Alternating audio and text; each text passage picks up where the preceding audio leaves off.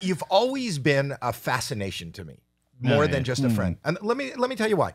Because when I first came here was in the midst or the beginning of the Comedy Store's strike. I guess that's right. Yeah. So for those that don't know, the Comedy Store was owned by a young lady at the time, Mitzi Shore, who got it in a divorce from her husband, Sammy Shore. And it used to be Ciro's nightclub. Right. Well, if you ever look at movies from the 50s, they'll pull up in front of Ciro's, and that was sort of the New York style nightclub. Supper club? Yeah, it was like a supper club. Yeah, and you'd see like orchestras there. And I think that's even where Lucy did her rehearsals, right? I saw that in the I know like Tony Bennett and all those kind of people played it. It was a legit room. So it was like the Copa almost. It was like the Copa West. Yeah. And then she got the room in a divorce. Right. And in the divorce, Sammy had built this club so that him and his friends, he was the opening act for Elvis Presley. Right. And he built it so that his friends could come and do comedy. Right. And then in the divorce, he said his friends should not show up. Right. And then she ended up recruiting like young people who just wanted stage time for free. Right? Yeah, that was it. And then the Improv opened up out here. Mm-hmm.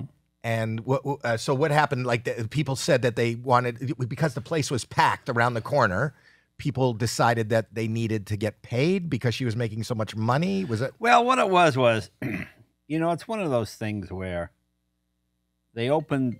Oh, let me shut off my phone. Look how busy Jay is. Jay. Who's calling? Take it. Philip. Take it. Philip. Oh, Phil, I'm just shooting. I'm filming a podcast. I'll call you back in a few minutes. Bye. Call you back a little bit. It was Philip? You were reading his phone? I was reading his watch. Oh, Philip. This is my daughter. I know. Put that on. I'm a detective. I'll put that on. Philip called you. That's all important. It was interesting. She had the Comedy Store where we all worked. Mitzi had a habit of sort of. Well, I think she did it to be helpful, but it got to the point where she would tell people how to do their act. Oh, yeah, I know. Like Jack Grayman was a very funny comedian, and I remember she said, "You're going to be Jackie Bananas from now on." Do you remember this? No, I don't. Well, and he'd wear a yellow jacket, and she wanted to perform that way. And She told Jack Raymond to be Jackie Bananas? Yeah, Jackie Bananas. Is that a true story? Yeah, that's true, yeah. But, I mean, she didn't like people who were, quote, fully formed. Like when Seinfeld came in, he was a comedian. He'd been working in the New York clubs. Yeah. And he didn't really work, though, because Mitzi wanted people she could mold and that type of thing. He didn't get spots. He didn't get a lot of spots. No, he didn't get a lot of spots. And anyway, so there was the Comedy Store, and then the Comedy Store San Diego, then the Comedy Store West in Westwood, and then the main room opened up. And it got to the point where people were buying tickets for, this is, almost 50 years ago, $25, right, $50, or whatever it was a ticket. And she was making a couple $100,000 a week. Really? And the comics said, "Hey, can we get cab fare or something?" And Mitzi was so insulted because she looked at the club as a college, a place where you learn to be a comedian. Well, so many people at that time, Freddie Prinze got seen there by The Tonight Show and ended up getting his sitcom, right? Right. And Jimmy Walker. Well, actually, Freddie got seen on the Tonight Show. He was on with Carson. Right, but didn't he get the Tonight Show from being seen? Because I used to see Johnny always say, "We saw this young kid at the Comedy Store." Right, I'm not sure it was Comedy Store or whether it was New York. It might have been New York, but that's again those show business stories kind of thing. But the deal was, Mitzi was very insulted by the fact that people wanted cab fare, or at least to get to the club, Right. And I don't think she did it for selfish reasons. I think she just was hurt by this, I mean, this is the standard thing, is what usually happens in life, You grow up to go into the father's business, and then you want to be as good as the father, or you're better than the and then an infighting starts. So I like Mitzi. I didn't think Mitzi was bad. It was just the idea was like, Mitzi, we come across town, we're coming in, the club is sold out. You've got names of people on the board. Can't throw $25 a comic just to do a set? No, nobody should get anything. So this turned into a huge fight, and the comics went on strike, and it got pretty ugly, you know, people taking sides. And Mitzi had a lot of comics that were dependent on her. They lived in her house for free or the apartment that she had for free, and they only worked the club.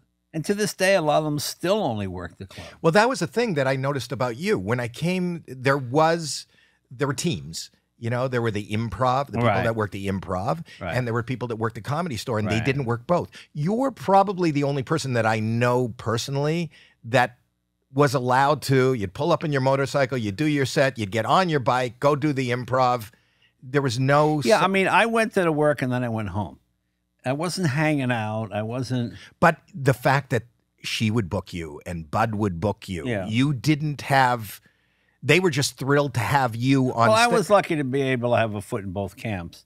And I tried not to play one against the other.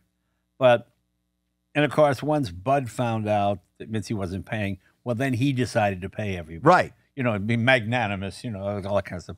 So, all right, so now you have one club paying and one not. So why work the club that's not paying? So then it got ugly. I mean, I didn't go back for 30 years.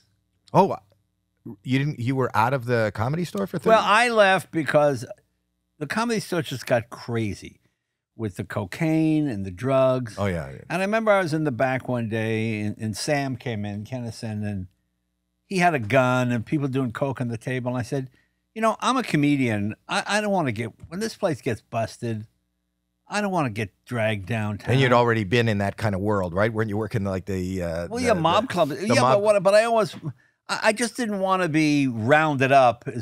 I mean, to me, it ruined the comedy store. It became a place for, you know, just sleazy women and creepy guys. And Did you work both clubs? Not really. They didn't like me at the improv. Mitzi kind of embraced me. Well, you worked the Ice House too. I worked the Ice House, but the teams seemed to be the improv and the comedy store. Yeah. But anyway, I just stopped going to the comedy store because I didn't want to be there the day. I mean, sooner or later, when people are openly doing cocaine, cops are going to show up. And I'm not a cocaine guy. I don't drink. I just want to be a comedian. You don't even eat vegetables. I don't even eat vegetables. That's correct. It is true. You know, 1962 was my last vegetable. that is true. He doesn't eat. He's been eating like burgers and I pizza. haven't had a vegetable. And yeah, no, I don't. Is that true? Is that an exaggeration? No, actually that is true. That is true. Really? And so is that? Have you written a diet book? Well, I should write it. You should, because fried food groups: burgers, hot dogs, hamburgers, pizza, pasta. Can I tell you eat the same foods as my 5-year-old? Well, there you go. You're exactly the same as my 5-year-old. There you go. Well, there you go. And he's going to grow up to be a strong, healthy child. Yeah. But here's what I always thought, and this is why I wanted you on the podcast. I like Not- how we got off on a tangent. You know, well, tangents are my life. Yeah, but yeah.